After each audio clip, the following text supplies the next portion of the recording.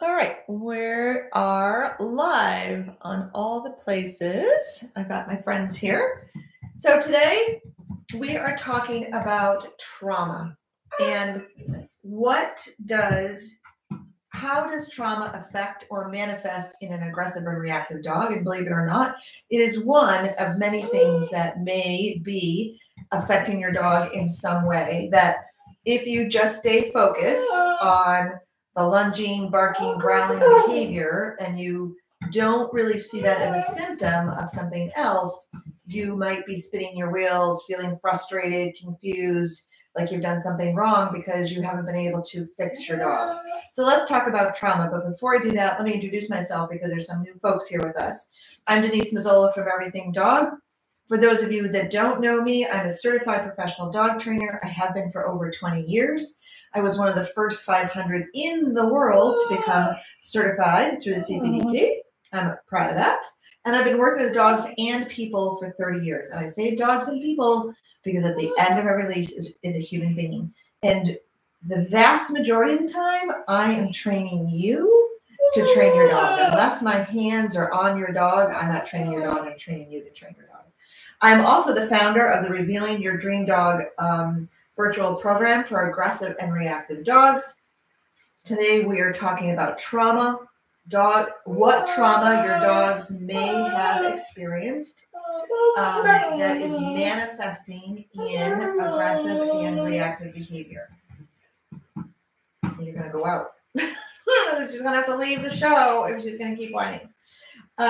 If what we end up talking about today resonates with you, if you've got light bulbs going on, if you know people, please share and like this video so that we can help more people and more dogs, because there's a lot of aggression, there's a lot of reactivity out there, and there's a lot of misinformation. Okay, so while she's quiet, I'm going to give her another one for staying on the chair.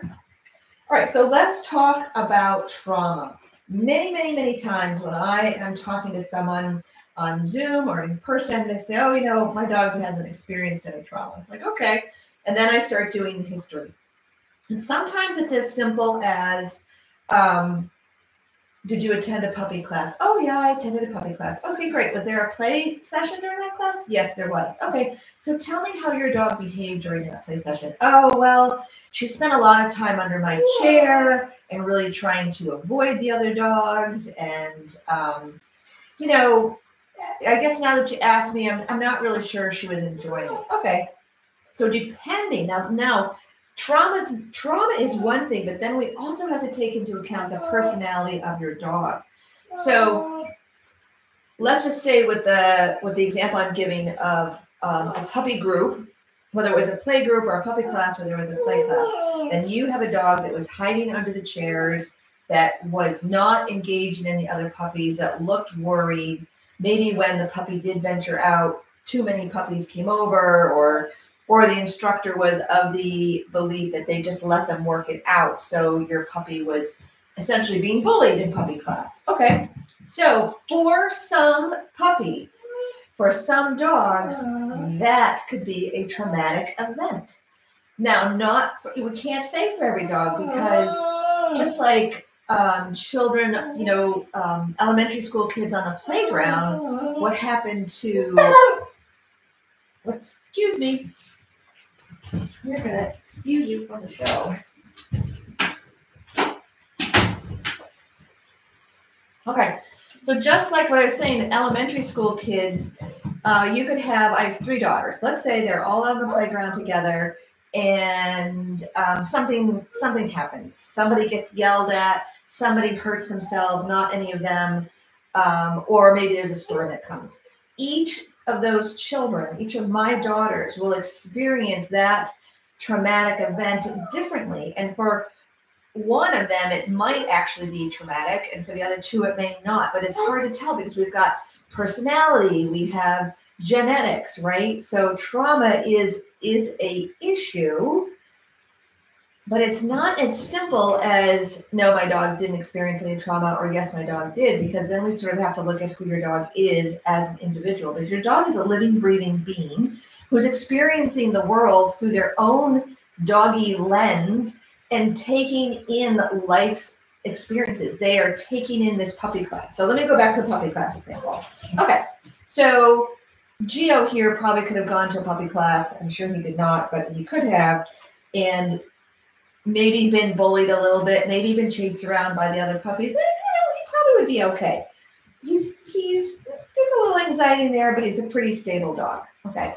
But a puppy who is already nervous, anxious, maybe genetically nervous and anxious because mom was, or dad was, or grandma or grandpa was nervous and anxious, those are genetics. Those get passed along as well, right? So maybe your puppy has some genetics that say that they were nervous and worried.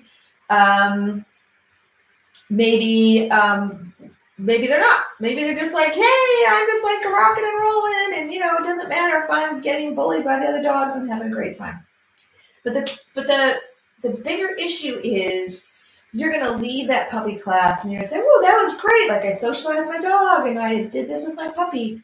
And then as your dog reaches adolescence, 18 months, 15 months, 2.5, which is social sexual maturity, we've got developmental stages in there. Now it might be manifesting as reactivity on leash.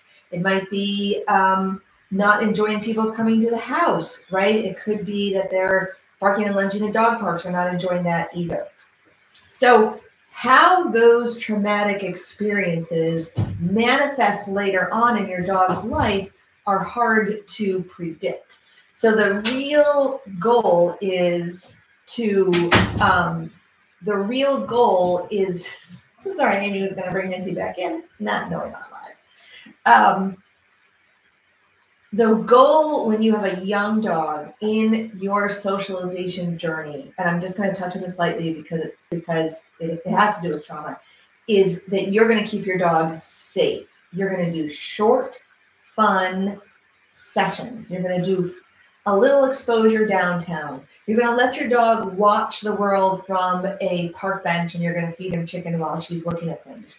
You're going to maybe introduce her to some of your friends' dogs who are nice and friendly and won't overwhelm her. Great. That would be a nice socialization. But your job is to prevent trauma from happening if you have a young dog or puppy. Some of your puppies could come to you already traumatized because mom was traumatized, because mom was running around somewhere in the South or wherever with no food and no water and no shelter, everything. And she was hyper aroused. She was worried. She was anxious. That's affecting the puppies in utero. Maybe those puppies get rescued and they're pulled out from under a porch and mom is emaciated and barely hanging on, and they have to be separated from mom and bottle fed and whatever. That's a trauma.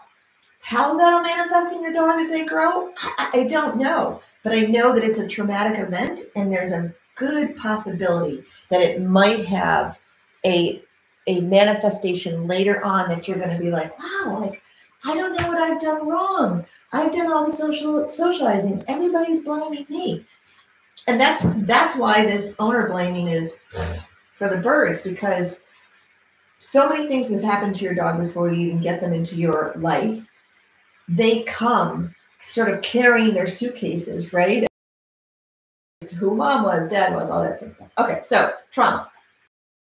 Trauma could be a bad experience in puppy class. Trauma could be transported from the South in a van with, 50, 100 other dogs barking and screaming, with dark and hot. Who knows? That could be traumatic for some dogs.